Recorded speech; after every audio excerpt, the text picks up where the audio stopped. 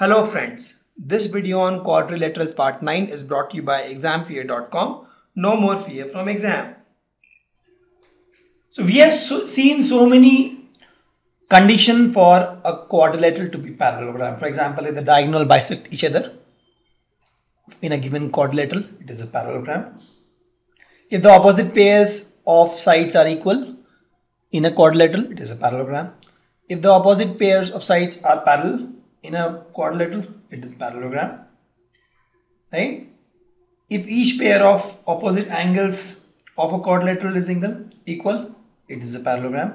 So we have seen so many such properties of a parallelogram, or so many conditions for a quadrilateral to be parallelogram. Let's see a few more conditions for a quadrilateral to be a parallelogram.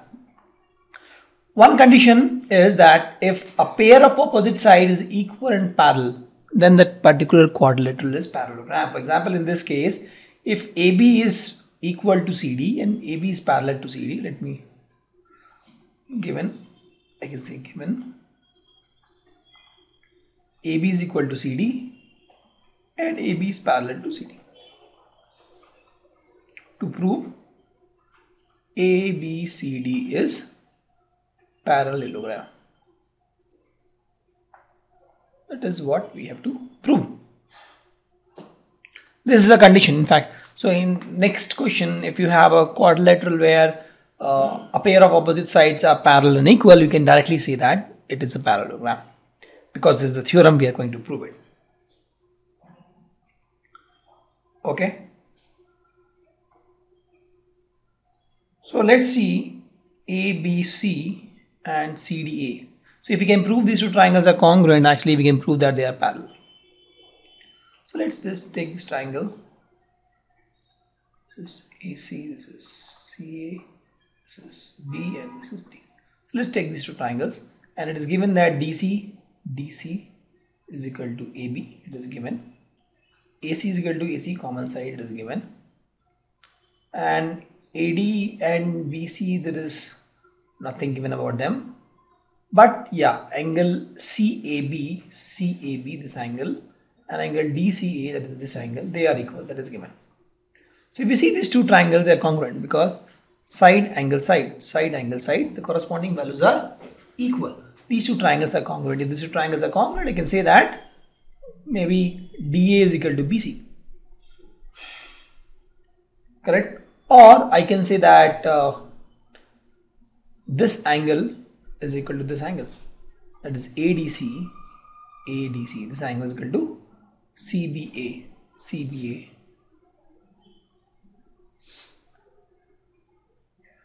BCA, correct? These two angles are equal, you can say, and these two angles are equal, that means AD is parallel to BC. If AD is parallel to BC and AB is parallel to CD given, then it is a parallelogram.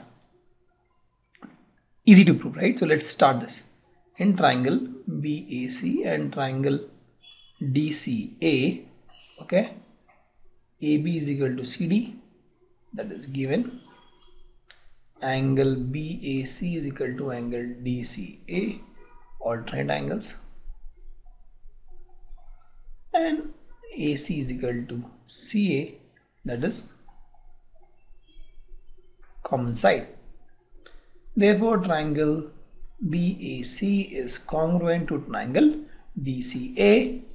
Since they are congruent, angle DAC is equal to angle BCA.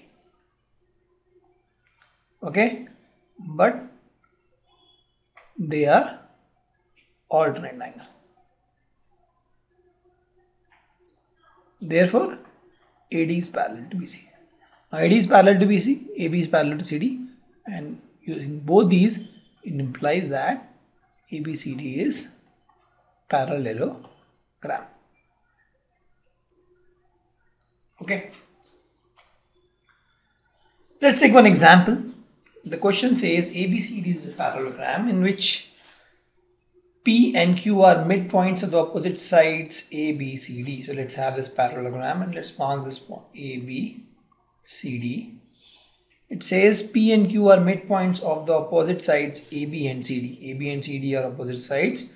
P is the midpoint of AB and Q is the midpoint of CD. Okay, if AQ intersects DP at S, AQ, it intersects DP at S, okay, and BQ intersects CP at R. BQ, draw BQ, and this intersects CP at R. So we have to show that APQC, APCQ, yeah, APCQ, this one, we have to prove that this is a parallelogram. Also we have to prove that DPBQ, sorry, this is a parallelogram, and PQRS. What about PQRS? PQRS. All these four are parallelogram. That is what we have to prove. So what is given? Given ABCD is parallelogram, that is AB is parallel to CD and AD is parallel to BC. That is given.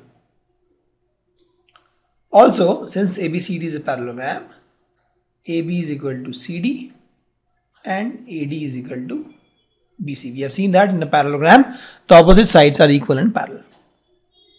So now we have to prove APCQ is parallelogram. Now if you see, if AB is equal to CD, that is given, if you divide both by 2, AB by 2 is what? AP, right? And CD by 2 is what? CQ. See, AB by 2 is, you can take PB also and AB also, but I am taking AP and CQ by, because I am trying to prove APCQ. So AP is equal to CQ.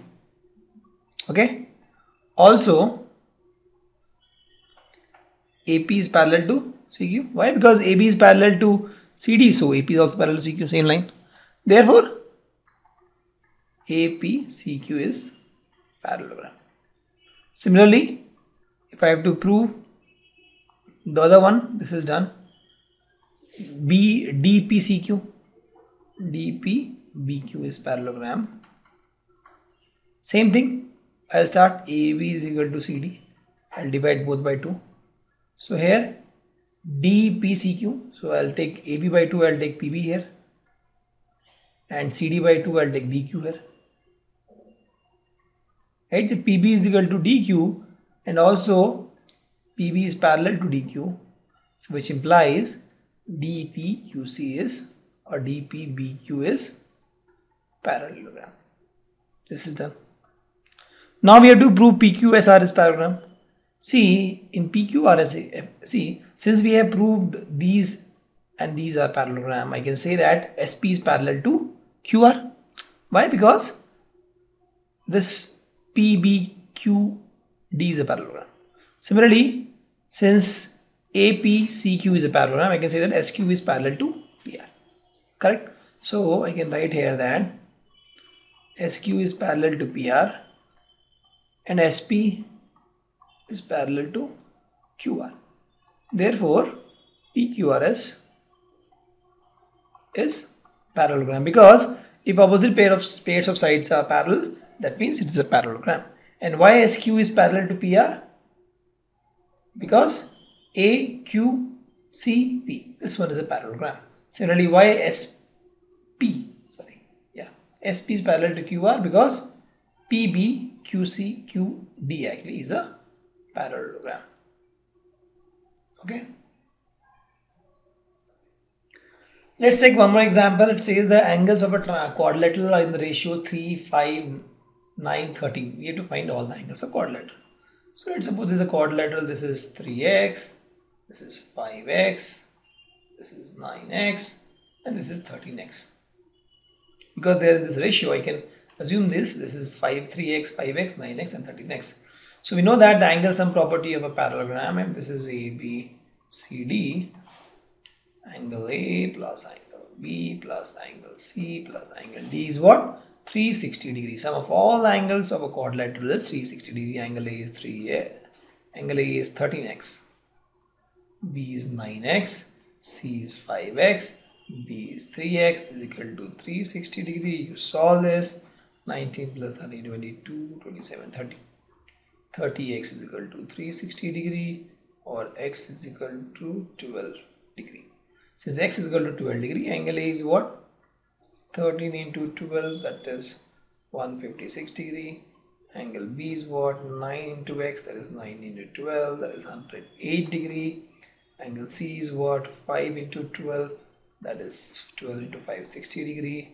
Angle D is what? 3x, that is 3 into 12, that is 36 degree. So this is the angle of this triangle, all the angles. Okay. The diagonals of the parallelogram are equal. We have to show it is a rectangle. So let's first draw the diagonals of this parallelogram and let's name it A, B, C, D. So what is given? Given diagonals are equal, that is AC is equal to BD. Right?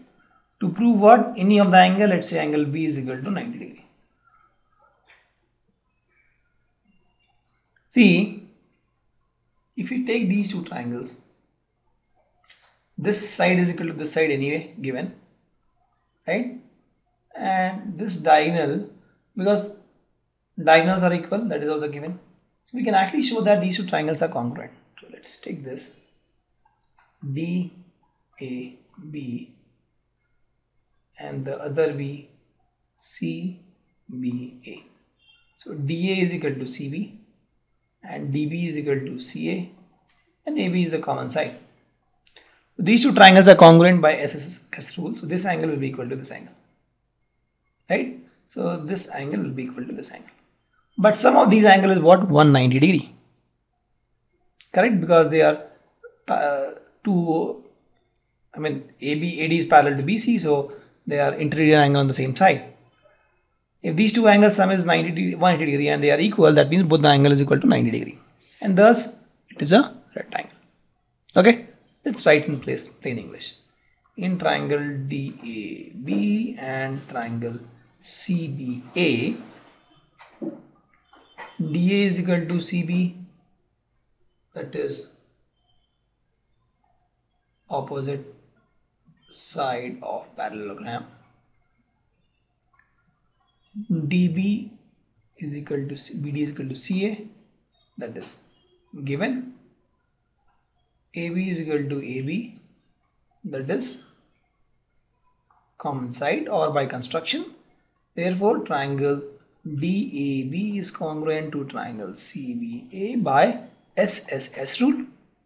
Therefore, angle DAB is equal to angle CBA.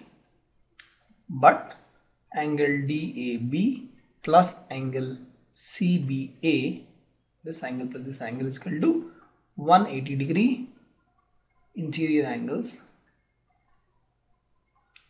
So I can just replace DAB with angle CBA plus angle CBA is equal to 180 degree, or angle CBA is equal to 90 degree.